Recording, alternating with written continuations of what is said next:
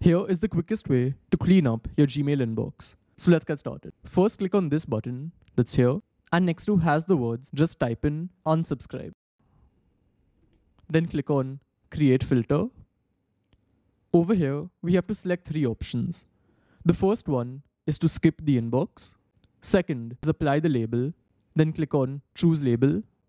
And here create a new label, and you can call it unsubscribe emails. And then select the last option to apply to matching conversations. So what this does is that every mail which has the word unsubscribe, it will add it to this label, and then any new mail will skip your inbox. So now click on create filter, and as you can see, this label has come here.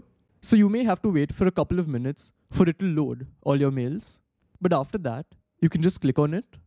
So most likely all the mails over here are promotional since they have the word unsubscribe. If you want, you can go through this, or else if you want to delete in bulk, just select this option that's here. Then click on select all conversations. In my case, it's almost 7,000. And then click on delete that's here and click on OK. So this is how it works. And if you want to know Google privacy and security settings, check out this video. Goodbye.